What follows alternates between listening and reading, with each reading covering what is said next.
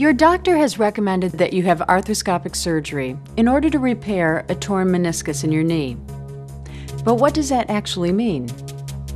The knee is one of the most important and one of the most complex joints in your body. It is made up of bone, ligament, and cartilage. Damage to any individual part can dramatically restrict the normal movement of the leg and can even interfere with the ability to walk. Let's take a look at the way the knee is put together. The femur, or thigh bone, meets the tibia to create a flexible joint called the knee. Helping to stabilize the knee are flexible bands of tissue called ligaments.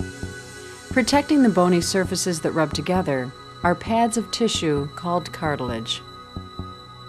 Cartilage acts like a cushion. Without it, every time you bend at the knee, you would cause the major bones of the leg to grind together.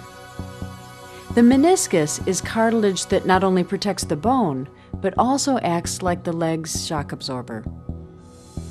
Twisting or bending the knee during sports or even normal activity can damage the meniscus. Symptoms include swelling, restricted movement, pain, and even the inability to stand on the affected leg.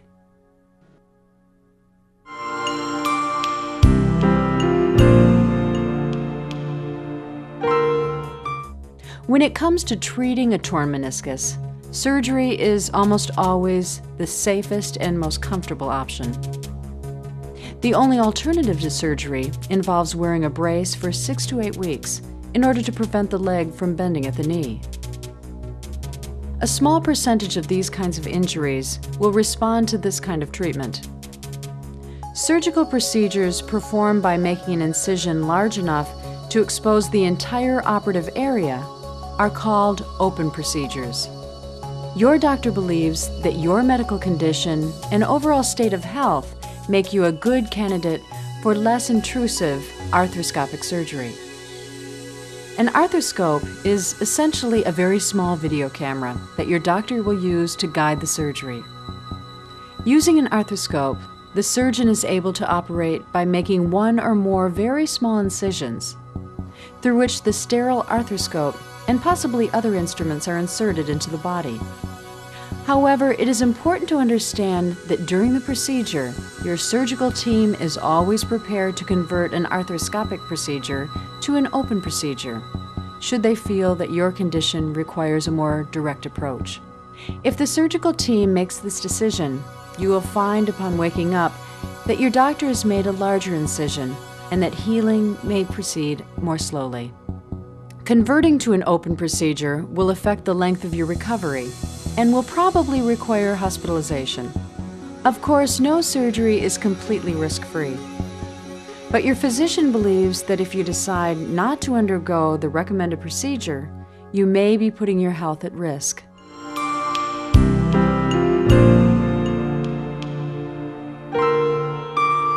On the day of your operation, you will be asked to put on a surgical gown. You may receive a sedative by mouth, and an intravenous line may be put in. You will then be transferred to the operating table. In the operating room, the surgeon will then apply antiseptic solution to the skin around the knee, and then place a sterile drape around the operative site. The anesthesiologist will begin to numb the lower body by injecting a drug into the small of your back. Before your doctor can insert the arthroscope, the surgical team will inject a clear fluid into the joint. This fluid will inflate the interior space and will help your doctor by providing an unobstructed view. Once in place, the arthroscope will provide video images so the surgeon can insert the instruments through one or more small openings. After inspecting the extent of the damage to the meniscus, your doctor will repair the meniscus with tiny staples or remove it altogether. Finally, all the instruments are withdrawn and the clear fluid is allowed to drain from the knee. Following surgery, sterile dressings are applied. To aid in healing, your knee may be stabilized with a brace, and you will be encouraged to use crutches during the recovery process.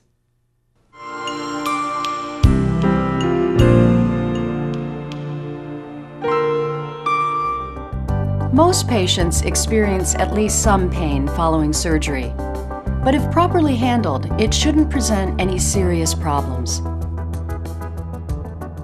Pain used to be regarded as an unavoidable side effect of surgery, but today, pain can be managed with great effectiveness. And as the patient, you have an important role to play. Before surgery, be sure to ask the medical staff about the type and duration of pain normally associated with your surgery. Find out in advance about your pain management options. Work with the staff to develop a pain management plan. Discuss your options. There are alternatives to drugs that can lessen your need for pain medication. Ask your doctor for help in finding a pain management class. Many of these workshops teach helpful relaxation techniques, positive thinking, and nerve stimulation exercises. Following surgery, make sure to let your nurse know right away how you're feeling and whether or not you are in any pain. Be specific and help them to measure your discomfort. If you're having trouble expressing yourself, try to rank what you're feeling on a scale from 1 to 10. Never be shy about asking for help. If you experience pain that just won't go away, report it to the nurse.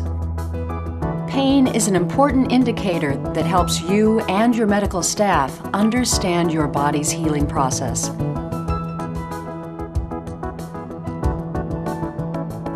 Arthroscopic knee surgery only rarely leads to complications. The first is a persistent residual neuralgia, or pain, around the incision sites. It can either be localized or general. It may develop soon after surgery, or even weeks or months later. Usually it will decrease with time. But in very rare situations, it can become permanent. Finally, as mentioned earlier, the surgical team may decide to end the arthroscopic procedure and convert to open surgery.